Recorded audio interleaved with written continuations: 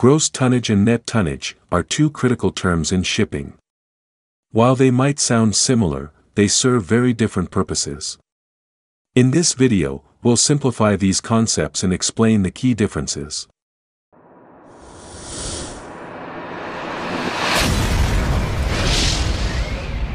The terms gross register tonnage, GRT, and net register tonnage, NRT, were used in the past to measure a ship's capacity. However, these terms are now obsolete and have been replaced by gross tonnage, GT, and net tonnage, NT, under the International Convention on Tonnage Measurement of Ships, adopted in 1969. Gross tonnage represents the total volume of all enclosed spaces in a ship. It gives us a picture of the ship's overall size and capacity. It's not about weight but the size of the ship based on the spaces enclosed within its hull and superstructure. These enclosed spaces include but are not limited to cargo holds, crew's quarters, engine rooms, and navigation areas like bridge. Gross tonnage forms the basis for manning regulations, safety rules, and registration fees. Net tonnage refers to the volume of cargo carrying spaces. It is indicative of the vessel's earning potential. Net tonnage is about the revenue-earning spaces on the ship.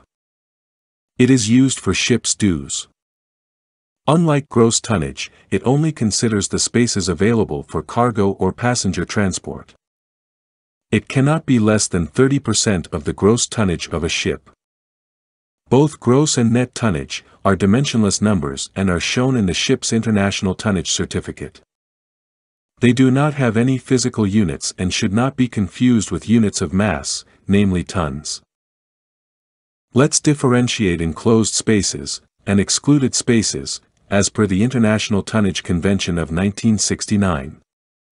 Enclosed spaces are all those spaces which are bounded by the ship's hull, by fixed or portable partitions or bulkheads, by decks or coverings other than permanent or movable awnings.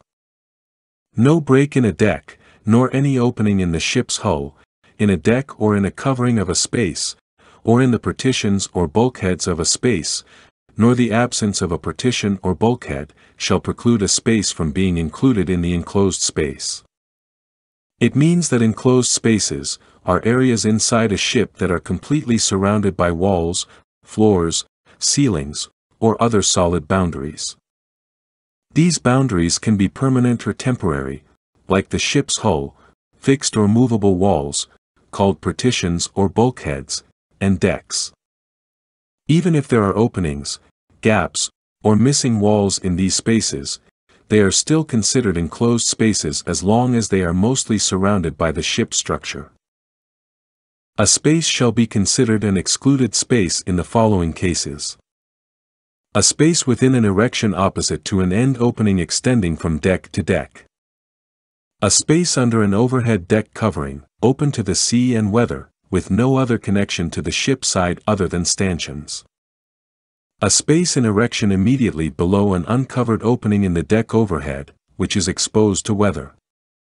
A space in a side-to-side erection directly in way of opposite side openings. A recess in the boundary bulkhead of an erection which is exposed to the weather and the opening of which extends from deck to deck without means of closing. Let's examine the key differences between gross tonnage and net tonnage. The gross tonnage is the overall size of the ship, while net tonnage is the revenue-earning capacity. All enclosed spaces are included in the gross tonnage, while in the net tonnage, only revenue-related enclosed spaces are included. For the excluded spaces, gross tonnage excluded open spaces defined under the 1969 convention, while net tonnage are those non-revenue spaces subtracted from gross tonnage. That's all for now. I hope you found this video helpful. See you in my next video. Thank you for watching. Bye.